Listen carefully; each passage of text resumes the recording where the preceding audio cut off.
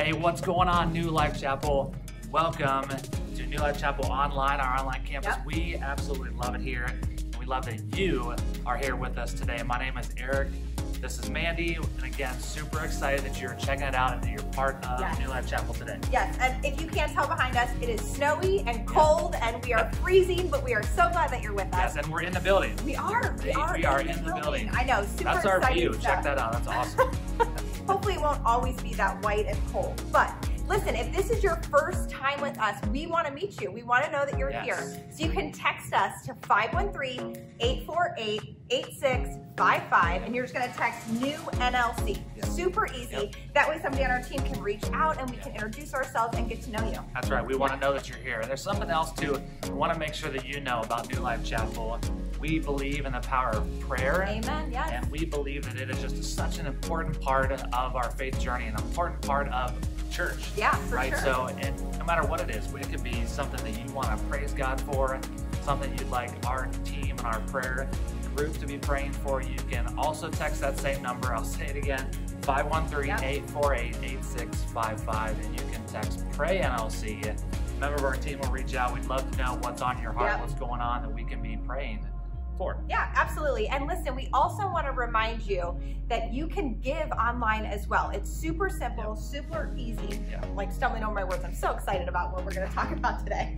But listen, it's super simple, super easy. All the information is going to be at the bottom of the screen.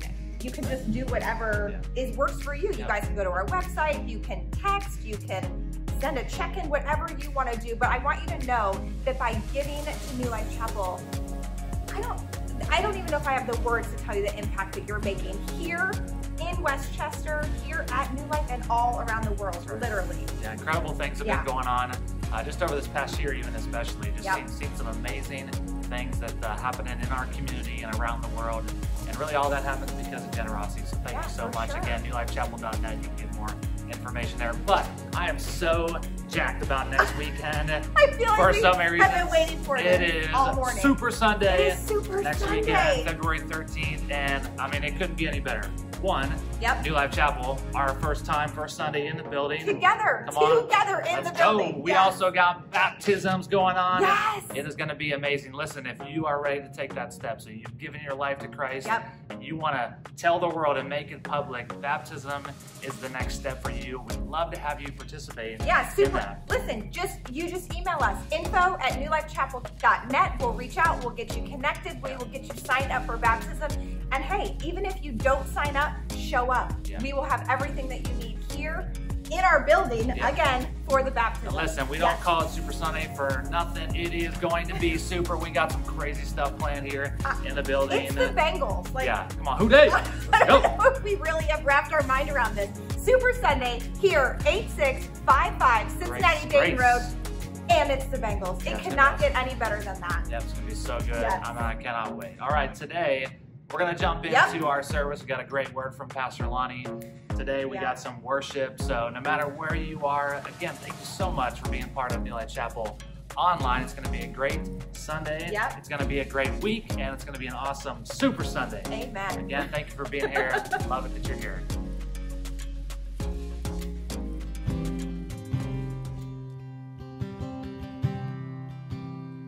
Good morning, New Life. We just want to welcome you all online today. And just join in with us. We're going to teach you a little new song this morning. We're so excited about this. So jump in with us and sing right where you're at. I'm calling on the God of Jacob, whose love endures through generations. I know that you will keep your covenant. I'm calling on the God of Moses, the one who opened up the ocean. I need you now to do the same thing for me. Yes, I do.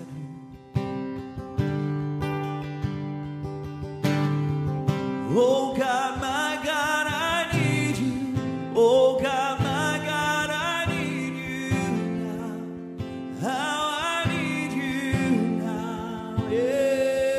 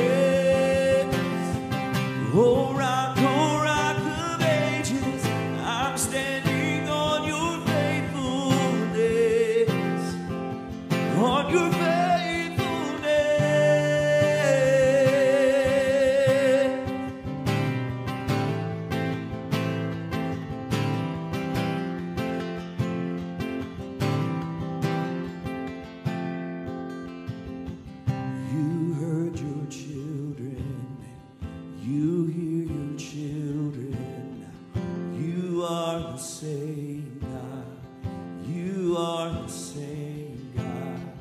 You answer prayers back, and you will answer.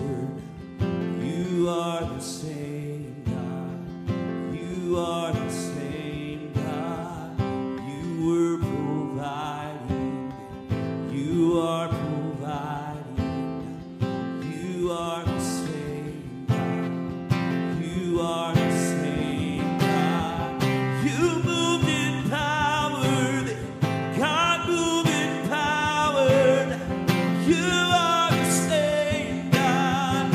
You are the same God. You are a healer. You are a healer. You are the same God.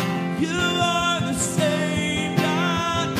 You are a Savior. You are a Savior. You are the same God.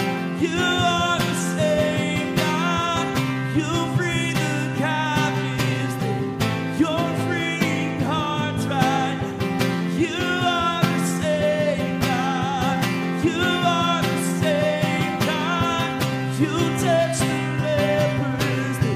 I feel your touch right now. You are the same God. You are the same God.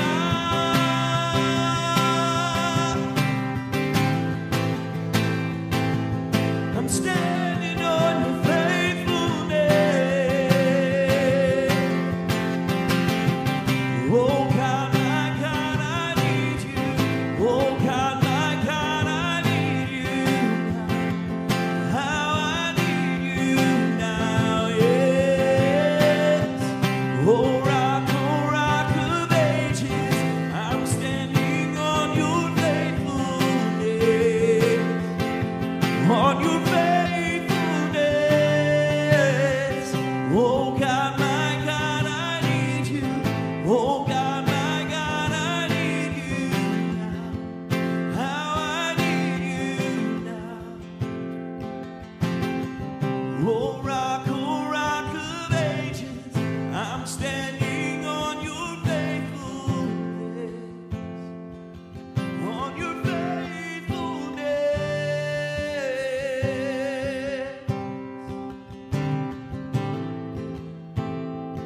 You're the same yesterday, today, and forever.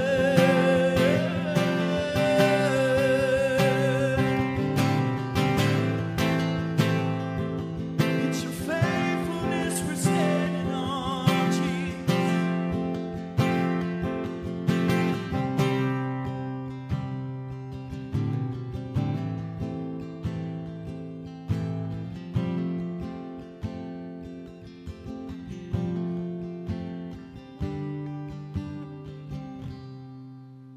Hey, good morning, New Life. We're so glad that you guys are able to join us online today. I just want to quickly remind you just of a couple things in preparation for the Super Bowl Sunday. We're going to be having church right here, and it's going to be unbelievable. I mean, how about it? The Cincinnati Bengals are in the Super Bowl, and we're going to come and celebrate Super Bowl Sunday together. It's going to be an event like no other. It's going to be incredible, so don't miss it on Super Bowl Sunday, and invite people, man. Let's pack this place out. It's going to be our first time in the building gathering together for worship and for singing, and it's going to be an incredible day, so don't miss it.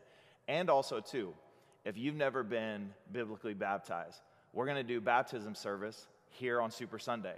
And so if you've never been baptized and you want to get baptized, make sure that you write something in the comment section, reach out to info@newlifechapel.net, go on our app, sign up for baptisms. We already got a ton of people that are signing up, but we'd love for you to participate as well. So today, as we gather in this place, and we gather wherever you are, I just want you to think about this thought. How many of y'all know the feeling of a good, slow burn? You know that slow burn that happens when your wife asks you to hold up a picture so she can put it in the right place, and after about a minute where she can't figure out where it ought to be and the section it ought to be in and whether it's level or not, your shoulders start to burn like crazy from the inside out. Or maybe you're putting up a lamp, you're putting up a light, Or maybe you are holding a kid, you're holding a diaper bag, and at first you're like, this isn't bad, this isn't tough, you know? And then after a while, man, that 10-pound kid all of a sudden feels like it's 100 pounds on your arm is burning like crazy, your muscles are on fire. I mean, it's just a slow burn. I was thinking about how our lives a lot of times, that there's some things in our lives that we're carrying that at first don't feel like it's a big deal, but over time, it hurts.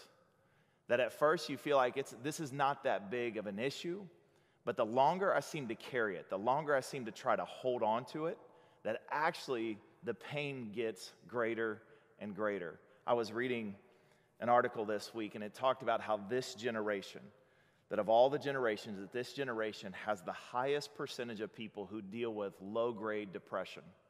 Now, I'm not talking about clinical depression. I'm talking about just that thing within us that just things seem to be just off. Like you would say in your life, you're saying, I don't think I see anything wrong, but things don't seem to be right. That there's some things in my life where I used to have hope, and now I don't have any hope. I used to have joy, and now that joy's just kind of gone. I used to have purpose and vision, or maybe I had passion and excitement for life, and yet over time, what ends up happening is we kind of lose that. And I will just say this just real quickly. That's what I love about this church, is it's okay not to be okay. And it's okay to be in a place where you are honest and transparent about what it is you're facing and what you're going through. I love this church because we actually have some incredible Christian counselors that are in this church. That if you're going through something that is bigger than you even realize, just know this, that we're here to support you, we're here to help you, we're here to get you connected to the right people, because we don't feel like you should carry what you're carrying alone. And that's why we're here as a church. But this idea and this thought that a lot of us, when it comes to our souls, that we have this, what if you want to call it a heavy soul. The psalmist writes in Psalm 42, he says several times in this passage, so whenever you study Scripture, whenever you look at Scripture, he says multiple times, in verse 5, for example, he says, why, my soul, are you so downcast? In verse 11, he says, why, my soul, are you so downcast? In chapter 43 and verse 5, it says, why, my soul, are you so downcast? Why are you so disturbed within me? That the psalmist wrote in Psalms 42 and 43, he talks about how at one time he had this joy and this excitement that he actually couldn't wait to get to the house of God. He couldn't wait to be around the people of God. He couldn't wait to sing and to worship. And he says in Psalms 42, he talks about how my tears have been my food day and night, that now that I find myself isolated, I find myself alone, I find myself disconnected, I find myself looking within my life, and he says to himself, why all of a sudden was I so excited about life, but now why is my soul so disturbed? Why am I so disappointed? Why is life so uneasy? Why am I so upset about things in my life? Why am I so worried? Why am I so anxious? Why is my soul so heavy? Why am I so worried and disturbed? Why soul? And it's interesting when you think about this. I think that there's a couple reasons why. I think one, a lot of us, we carry heavy hurts from our past. I think because of things we've gone through, because of things we've done, or maybe things people have done to us, that we carry some hurts from our past. That again, at one time, we didn't think it was a big deal, but the longer we hold on to it, the longer we think about it, the longer we meditate on it, the longer we rehearse our hurts, that it starts to hurt even greater. Jeremiah, the prophet, wrote a book entitled Lamentations, and he was just lamenting about his life. And he says in Lamentations chapter 3, he says, I remember my affliction, I remember my wandering, I remember the bitterness and the gall, and I remember them, and my soul is downcast within me.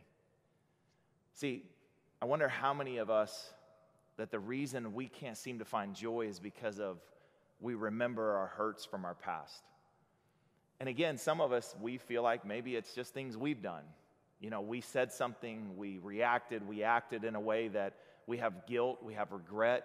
We're like David in Psalm 51 when after the decisions and choices he made in his personal life, he looked at his life and he's like, man, I've lost the joy of my salvation.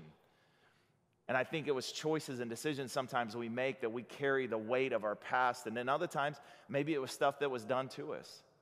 Maybe it was a friend that had betrayed us, and a spouse or a coworker or a boss or something that happened to us. We didn't choose it, but it happened to us, and so now we carry the hurt, the heaviness of the hurt from our past, and we're carrying it with us into our today.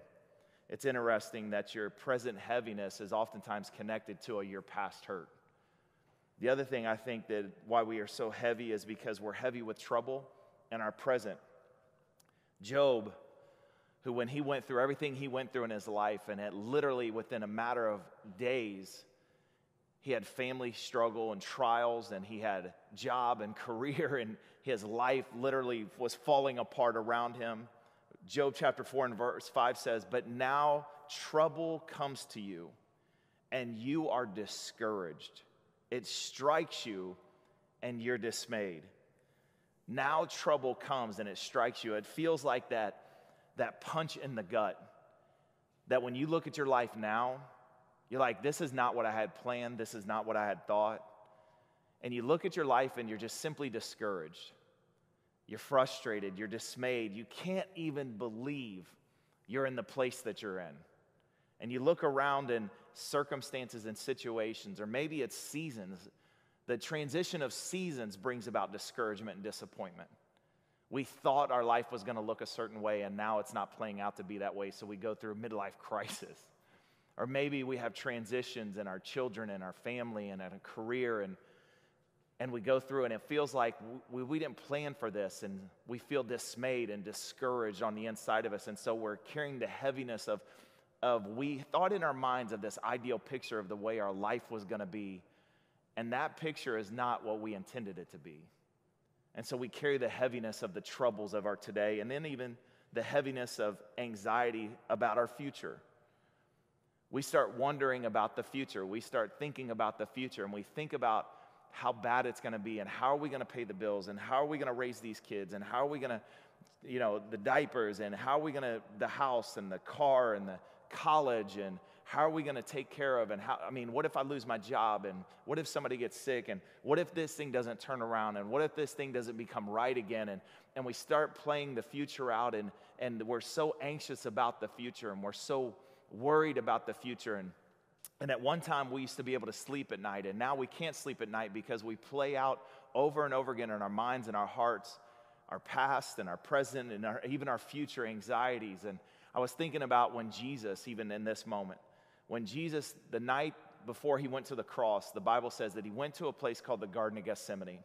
And while he was in the Garden of Gethsemane, he took his closest with him, Peter, James, and John. The disciples were there with him. And he says that he went off with Peter, James, and John. And in that place, he realized that what was to come, what was happening the next day, was he was going to hang on a cross, and he was going to take on the sins of mankind. And the Bible says in Mark chapter 14 and verse 33, it says, he took Peter, James, and John along with him, and he began to be deeply distressed and troubled. Verse 34, he says, my soul is overwhelmed. My soul's overwhelmed with sorrow to the point of death. And he says, so you guys stay here, you keep watching, you pray. And what Jesus did is the Bible says he went off with the heaviness of soul. And he went before God and he prayed the Father, if there's any other way, remove this cup from me, but not my will, but your will. And the Bible talks about how there was great anguish in his prayer. And when he was crying out to the Father above, the Bible says that he was like sweating as if they were great drops of blood. I mean, there was so much turmoil because he knew what was to come. He knew what was ahead of him. He knew what was before him. And the Bible says that Jesus even said he was deeply distressed and troubled. And so I want to say to you in this moment, I just feel led in this moment just to say to you, listen, I know you've been through past hurts.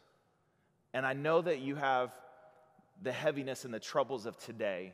And I know some of you are anxious about your tomorrows.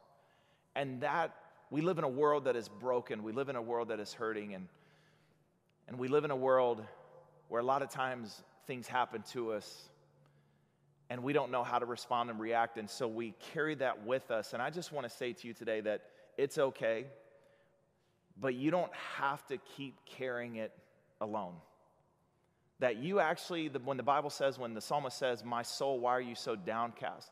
That he actually gives us hope, that he actually gives us a way that we can find the joy again, that we can find peace again, that we can find the passion again to life, that we can actually cast our burdens and lay them down, and we can pick up joy and victory and love and excitement and anticipation once again. You know, about a year ago, man, I was having this, like my right shoulder in particular, I was having all this pain in my right shoulder. And whenever I would work out in particular or whatever, it was interesting because whenever I would lift, my right shoulder, I always called it was like a dead arm. Like my left arm was fine, my right arm was like, when I would bench or when I would lift or whatever it is, my left arm could do so much more than my right arm. And so I was working out with a friend of mine, Dr. Baker, okay, Dr. Patrick Baker, he's a chiropractor. And one day we were talking, and he said, "Lonnie, are you all right?" And I said, "Man, I don't know what's wrong with my right arm. There's times it aches, it hurts. When I lift, it's a dead arm. It would every once in a while, it would just basically go to sleep on me at different times." And so he was looking at it, and he said, "Well, why don't you come into my chiropractor?" And I was like, "Doc, whatever." I said, "It's cool, I'm good. I'll just work through it because, that's just what we do. We just kind of press on." And he said, "No." He goes, "Why don't you come in and see me in my office?" And he goes, I'm telling you, I can help you." And so I was making up all these excuses, and eventually I said to him, I said, "Doc, you know what I sound like?" I said, "I sound like people, when I talk to people at church, that they make up all these excuses, that I feel like I'm making up all these same excuses to you, why I don't want to come find healing and help." You know what I mean? And so I started laughing about it, and I said, "Okay, Doc, I'm in. I'll be in." Well, so I went to Dr. Baker's office, and I was like, I had all these thoughts, like going to a chiropractor, never been, what's it going to be like, what's going to happen, I don't know if this thing's really going to work. And I went in reluctantly. And I'm going to be honest with you, when I first went, it was pretty uncomfortable because there was so much discomfort in my neck, there was so much discomfort in my shoulder. And I remember talking to him a couple days while we were working out, and I said, "Doc, man, it just, I'm just still, it's uncomfortable, I'm just not responding." And he looked at me and he said this, he goes, "Lonnie, so I got this pastor friend, and he always tells me, just trust the process. Just trust the process." And I'd like, "All right, Doc, I'll trust the process." And so I'll be honest with you, for the first month, every time I'd go see him, it was uncomfortable. There was some discomfort. And yet what happened was all of a sudden, the pain in about the matter of 3 months completely went away. And at the end of 3 months, he said, when you trust the process, what will happen is at the end of 3 months, he goes, what will happen is the pain will go away and your strength will begin to come back. And you know what happened? I trusted the process. I went in. It was a little uncomfortable. But over time, what I actually found was healing. What I actually found was I got stronger.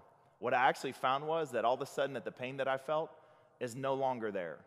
And what I want to tell you today is this, that if you'll trust God's process in this, that you too can be healed. That you too, and I know that there's going to be times, I'm not saying it's always going to be easy. I'm not saying that what you're going through, that there's not going to be discomfort. I'm not saying that you're not going to be discouraged. I'm not saying that there are going to be times where you're going to wonder if this is actually working. But if you'll trust God's process, that actually you don't have to keep carrying the pain that you're in, that you don't have to keep carrying the hurt that you're in, you don't have to keep going through all the anxiety and the worry and the despair and the discouragement that you're in or the dismay that you're in, whatever it is that you're going through, you don't have to keep carrying that. That actually in this passage, God gives us a way that we can be healed and we can be made whole again. Psalms 42 and verse 5 says, "So why, my soul, are you so downcast? Why are you so disturbed within you? Put your hope in God, for yet I will praise him, my Savior and my God." See, you know what I love? I've said this before, I'm going to say it again. You know what he did? He preached to himself.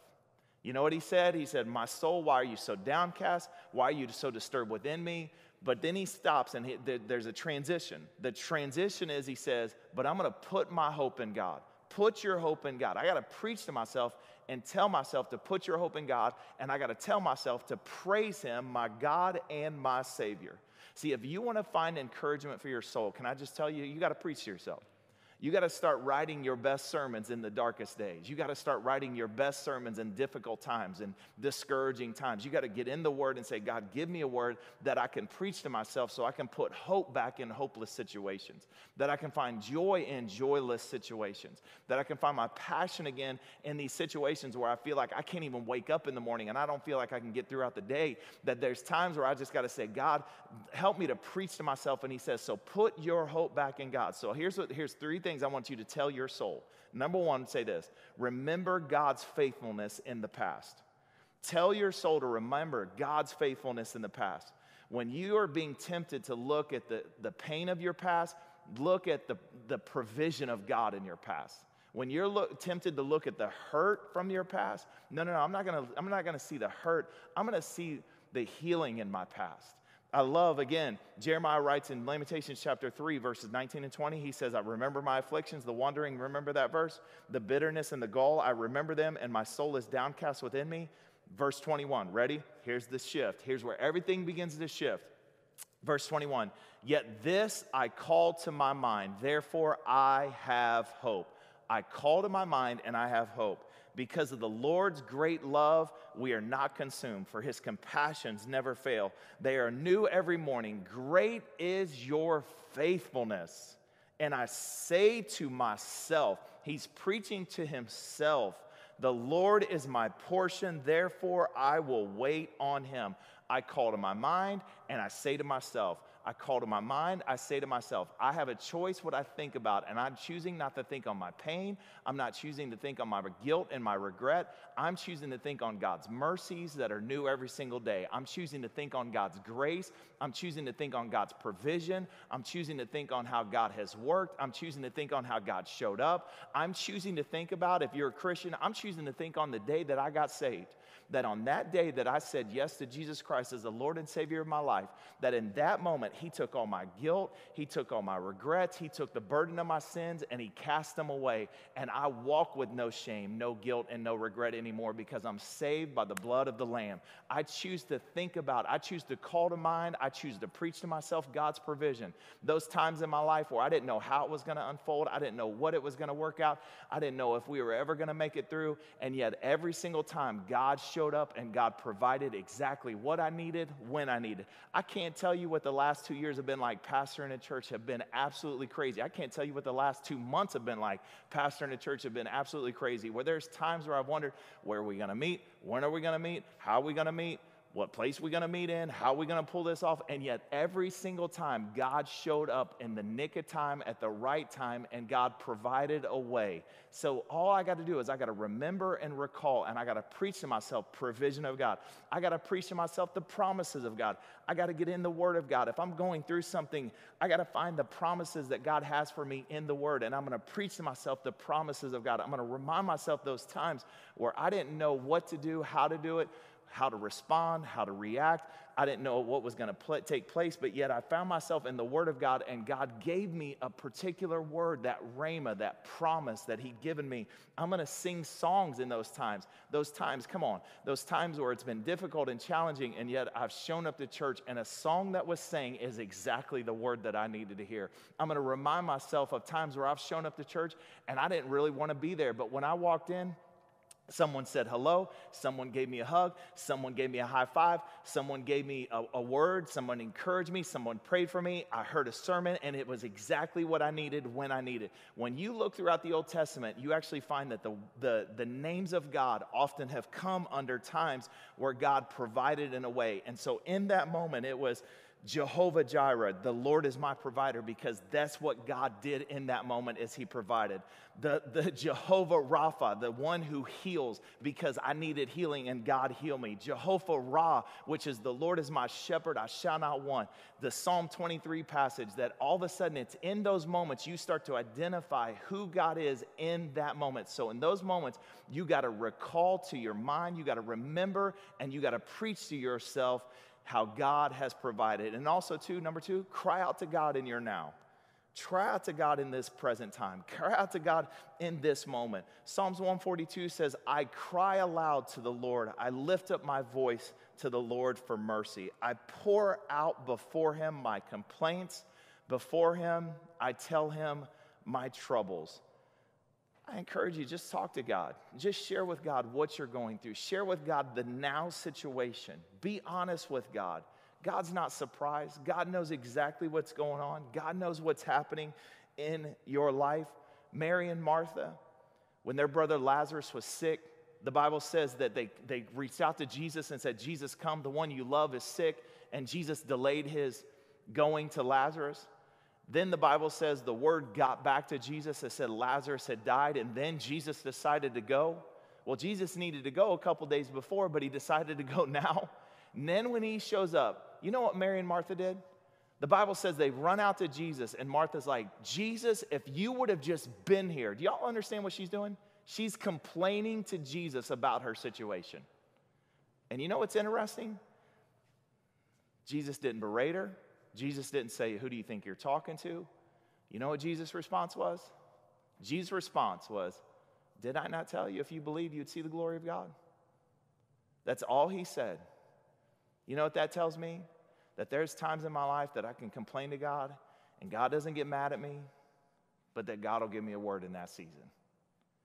See, you can cry out to God in your now time.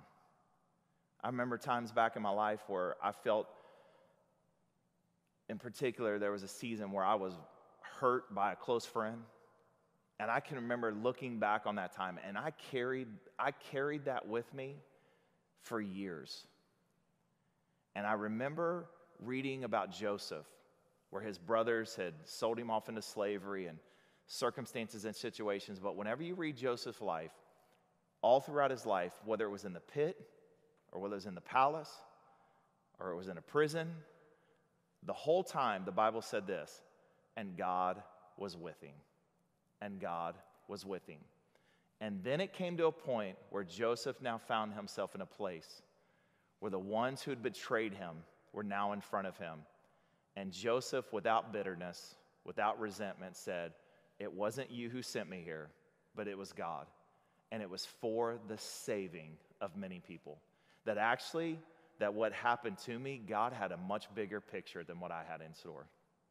That God had a bigger plan and God had a bigger purpose. And I was going to trust him. And in that moment, I just turned it over to God and I said, God, all the bitterness, all the resentment, all the frustration, the disappointments, how I thought it was supposed to play out, what I thought it was going to be like, God, I give that over to you. And I want your will, your way, your plan, your purpose, and the peace of God. I'm telling you, when the Philippians 4 says to pray, pray, pray, pray, and you go before God and you lay your request before him and you do it with thanksgiving and you lay your heartache and your hurts before him, the Bible says that what transcends, Philippians 4:8 says that what happens is the peace of God that transcends all understanding will guard your hearts and minds in Christ Jesus. And in that moment, a complete and total peace that only comes from God came into my soul that can come into your soul today. If you will just, in this moment, if you'll just trust him through the process. And then lastly, write this down. Trust in God's power for your future. 2 Chronicles, the Bible tells us that a guy by the name of Hezekiah, the king Hezekiah, was in a situation where he was surrounded by the Assyrians. And all of a sudden in that moment, they didn't know what to do. And the Bible says that King Hezekiah stood up in front of his people and said this, be strong and be courageous. Don't be afraid and you don't be discouraged because of the king of Assyria and the vast army that is with him. For there is a great power, there's a greater power that is with us than with him. See, with him, listen to this, is only the arm of the flesh. But with us is the Lord our God to help us and to fight our battles. You know what he's saying? They have what they have, but we got God. They have what they have on their hand, but we have God on our side. See, we have the Alpha and the Omega. We got the beginning and the end. We got the provider. We got the one who is the same yesterday, today, and forevermore. We got the one who is bigger than all time. I mean, we have God, the creator, God of the universe. We have the one who sits high on the throne above it all. We have him on our side, the one who has more than a cattle of 1,000 hills. I mean, we have that God on our side. He is our provider. He's our sustainer. He's our healer. He's our deliverer. He's our savior. Savior. He was our Savior then. He's our Savior now. He was a deliverer then. He's a deliverer now. He has a mighty strong hand. He's the one who fights for us. And I just have to trust that my God is that powerful, that good, that great, and that he has the best is yet to come for us. And I'm going to trust him in the process. So why, my soul, are you so downcast? Because Romans 8:28 says that all things work together for good to those that love the Lord and be called according to your purpose. And I'm not saying that in life that we don't get disappointed, but it's in those times of disappointment I'm going to preach to myself. I'm not saying in life you're not going to be dismayed and you're not going to feel like all of a sudden you got punched in the stomach, but in those moments I got a choice. I'm going to preach to myself. And I'm going to preach to myself that you're the same God of yesterday, today, and forevermore. And you're my healer, you're my sustainer, you're my deliverer, you're my rock of my salvation. You're the joy of my salvation. You are the one who shows up at the right time every time. And I'm going to keep putting my hope and my trust and my faith in you. Psalm 33, and I end with this. We wait and hope for the Lord. He is our help and he is our shield. In him our hearts rejoice, for we trust in his holy name. May your unfailing love be with us, Lord, even as we put our hope in you.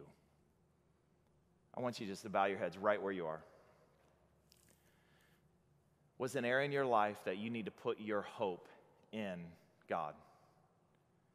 I mean, you can only answer this. An area where you're trying to hold on, that you're trying to control, maybe a hurt from your past, maybe a circumstance in the now, and maybe you're trying to control even the future. What is an area that you just right now, you just need to say, God, I'm turning this over to you. I'm not going to carry this thing anymore. That's why I love when Jesus says, come to me, all you who are weary, and I'll give you rest. 1 Peter 5:7 says, cast all your care upon me, for I care for you. That it's in that moment that there's a transfer. You give him the heaviness, and he gives you peace. You give him discouragement, and he gives you courage. You give him your pain, he'll give you his power. But you have to be willing to let it go and trust him through the process. I want to pray for you. Father, it's in the name of Jesus. I pray for every single person that is watching right now. Lord, you know exactly what they're facing. You know what they're going through. You know what they're dealing with. Lord, I pray that you would meet them right where they are. God, I pray for healing in their heart. Hurts of their past. I pray right now that as your word says, that you come to bind up the brokenhearted. I pray right now, Lord, that you would bind their hearts up. God, people right now that are in a now situation, there's a lot, they're just discouraged. God, I pray that you would just speak into their mind and their heart. Give them a word, give them a promise. Give them something they need right now. And God, for those who are anxious about the future, God, help them to put their hope and their trust in you, to trust in the Lord with all their heart, lean not on their own understanding, in all their ways acknowledge you and let you direct their path, that you guide the steps of the righteous, and we trust you through the process because we know the best is still to come. And we thank you for your word. We thank you for worship. We thank you for this church. God, we thank you for Jesus. And we thank you for new life in Jesus' name. And everybody said, amen.